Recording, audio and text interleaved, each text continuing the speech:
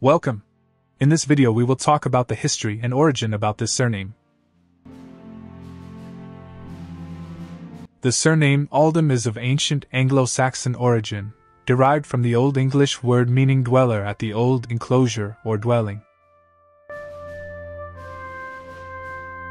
Aldham from England has a rich history dating back to the ancient Anglo-Saxon culture. The name was first found in Essex, Suffolk, and Yorkshire at Aldham, which meant the old homestead or homestead of a man called Ealda in Old English.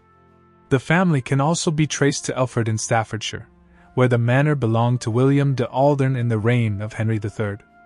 Aldhelm, a bishop of Sherborne, also contributed to the family's history as a scholar and builder. This surname may have several different spelling variations, such as the following. Emigration to Australia followed the first fleets of convicts, tradespeople, and early settlers.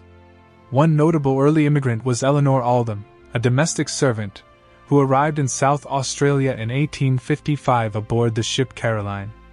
In more recent history, John Aldham Robarts, a prominent Canadian Baha'i, made significant contributions to society.